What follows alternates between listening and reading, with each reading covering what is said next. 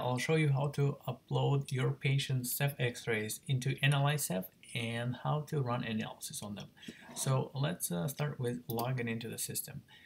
Your first screen is patient's list, and what we need to do is create a patient. So let's start a new case and enter patient information.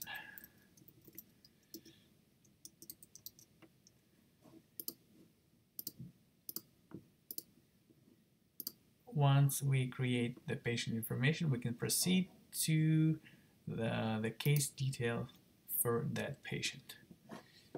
And in this screen lets us upload the x-rays and setting the calibration. So let's upload the x-ray itself. Select the date the x-ray was taken.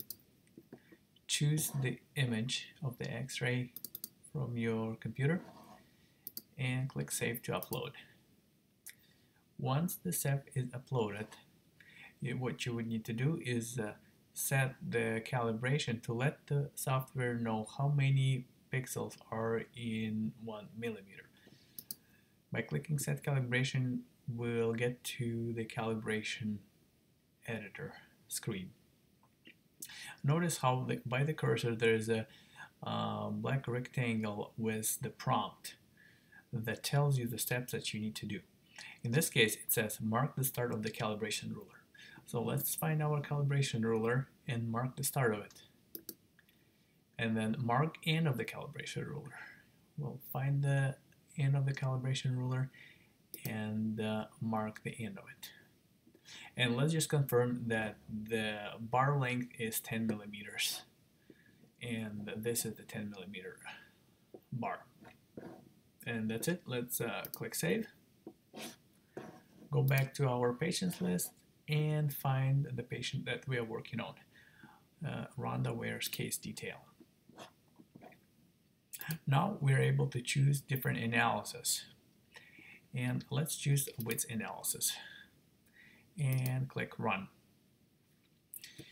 And you'll notice that the interface is similar to the one that's for calibration, and we again have this prompt here, and the prompt says mark the occlusal line posterior point.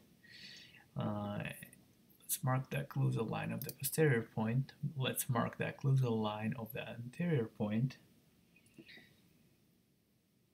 and let's mark point A. Let's mark point B. And this table shows you all the parameters that are relevant for that particular analysis. And you can see that the norm for Wits analysis and the patient's parameter. Let's save this work. And we can also save and download, which will generate as a PDF document, which you could use offline or keep it for your records. In this screen, we can also jump to different analysis, Ricketts, Steiner, or Jefferson, and run those analysis on this patient as well. And hopefully this presentation helped you. Thank you.